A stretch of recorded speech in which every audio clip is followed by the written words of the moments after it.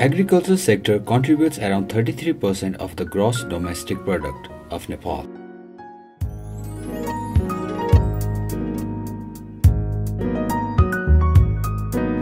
The agriculture has not yet been commercialized, but now the commercialization of agriculture has started due to the initiative taken by the government of Nepal and some NGO and the private sector organizations.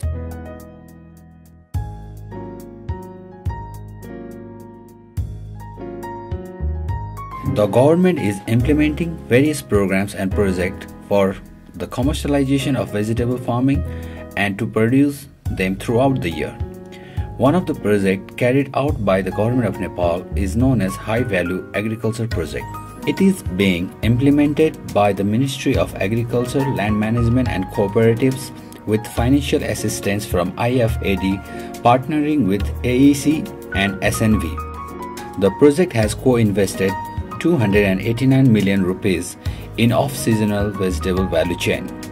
So far, the project has included 4,196 farmers in this value chain. The income of the farmer on an average has increased from 11,000 rupees in the base year to 59,000 rupees as of now.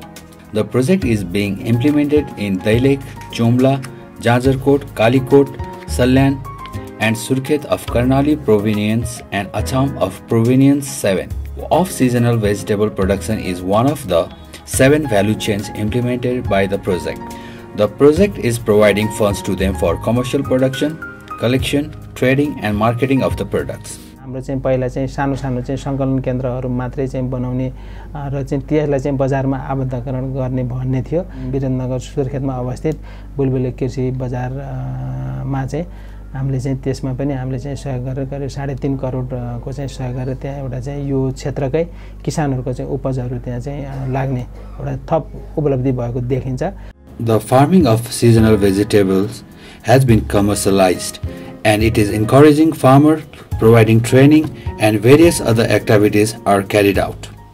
बेमौसमी तरकारी मा चाहिँ टमाटर अनि त्यसपछि काउली, बन्दा, काँक्रा, फर्सी, त्यसपछि सिमी सबै किसिमका चाहिँ तरकारीहरुलाई चाहिँ समेटेर चाहिँ बेमौसमी तरकारी मूल्य श्रृंखला गराइयो र यसमा चाहिँ हालसम्म चाहिँ करिब 150 वटा जति चाहिँ समूह सहकारीहरु चाहिँ यसमा उत्पादनमा आबद्ध हुनुहुन्छ र करिब चाहिँ 4200 घरधुरीहरु चाहिँ समाहित हुनुहुन्छ र उहाँहरुले चाहिँ व्यावसायिक तरकारी उत्पादनमा संलग्न हुनुहुन्छ र आयोजनाको तर्फबाट करिब 30 करोड को चाहिँ यसमा चाहिँ सहलगानी भएको छ। खास गरेर चाहिँ बेमौसमी तरकारीमा धेरै जसो किसानले चाहिँ सिंचाइको लागि चाहिँ लगानी गर्नु भएको छ। सिंचाइ कुलो, कहीं चाहिँ स्प्रिंकल, कहीं चाहिँ प्लास्टिक पोखरीहरु, कहीं चाहिँ सोलर लिफ्टको सिंचाइका प्रविधिहरुमा पनि उहाँले चाहिँ लगानी गर्नु भएको छ। त्यस्तै गरेर अहिले चाहिँ सबभन्दा बढी आम्दानी दिने मूल्य श्रृंखला चाहिँ यो बेमौसमी तरकारी रहेको छ। समग्रमा हेर्दाखेरि मध्यपश्चिम क्षेत्र र अहिलेको चाहिँ कर्णाली प्रदेशको मध्य पहाडी क्षेत्र चाहिँ यो बेमौसमी तरकारीमा चाहिँ आत्मनिर्भर हुँदै गएको, यसले चाहिँ आयात प्रतिस्थापनमा पनि यसले चाहिँ मद्दत गरेको देखिन्छ। The Bari People Agriculture Group of Panchapuri Municipality, Jangla village from Surkhet is one of the examples doing seasonal and off-seasonal vegetable cultivation. Mr. Nayaram Baik was working as a laborer in Nainital of India for the last 21 years.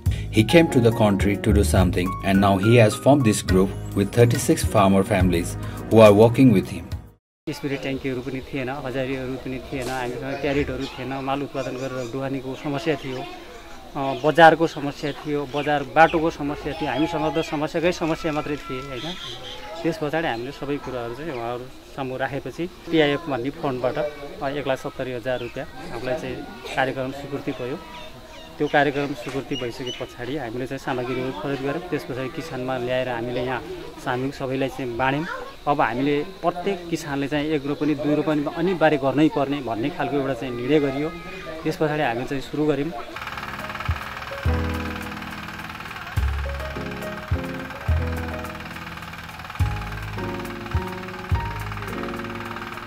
This group has been supported by the project, providing funds to purchase input materials for producing vegetables. Farmers are producing tomatoes, cucumber, chili, cabbage, etc. throughout the year.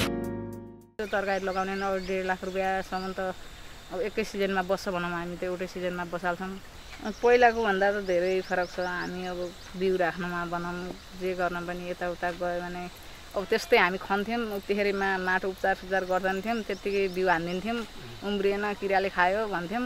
आजभोलि अब त्यहाँ मिटिङमा जाँदाखेरि सिक्दाखेरि अब बिउ माटो उपचार गर्नु पर्दो रहेछ, यस्तै राख्नु पर्दो रहेछ भन्ने सिकियो। Collection center has been established for collection of product from the farm and sold collectively to the market. At least 3 trucks are loaded in every 3 to 4 days from the Jangla village. हामीसँग 80-90 carrot चाहिँ एक टिपमा जान्छ भने हामीसँग 2 गाडी 3 गाडीसम्म उत्पादन हुन्छ यहाँ र 3 दिन 4 दिनको अन्तरमा हामी चाहिँ यहाँबाट गाडी भरेर पठाउँछौँ। Nowadays farmers need not worry for selling their vegetables. They have done agreement with Himali Suppliers, one of the trading company of Nagar, to purchase their vegetables. This company then sell them to the Surkhet market and other markets like Nepalganj, Butwal, Chitwan and even up to Kathmandu.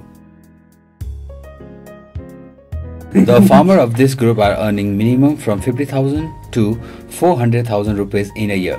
The farmers are now being self-dependent by off-seasonal vegetable farming. धेरै राम्रो फाइदा हुन्छ sir. अब पहिला त जानिएको थिएन, अनि बाहिरबाट सरहरू आउनुभयो, जतिहरू आउनुभयो, उहाँहरूले तालिम दिनुभयो, हामीले पनि सबै तालिम लियौँ सर। अहिले हामीलाई उत्तिकै प्राविधि भन्दा हामी चाहिँ ज्ञानी भइसकेका छौँ।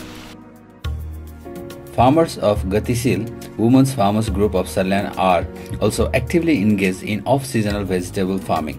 Chandika Basnet of this group is now growing cowpea and she is very happy that they don't have to go to the market to sell their vegetables. Traders comes directly to their farms for purchasing vegetables. The farmers who used to do farming for day-to-day consumption in the beginning are now doing commercial farming and earning good money. सबै हामीले अब सिक्यौँ, तरकारी लगाउन, तरकारी बिक्री गर्ने, पैसा अलिअलि अब आफूलाई खर्ची भया, त्यही त खुसी भयो। अनि अब हामीले अघि थाहै थिएन त्यो।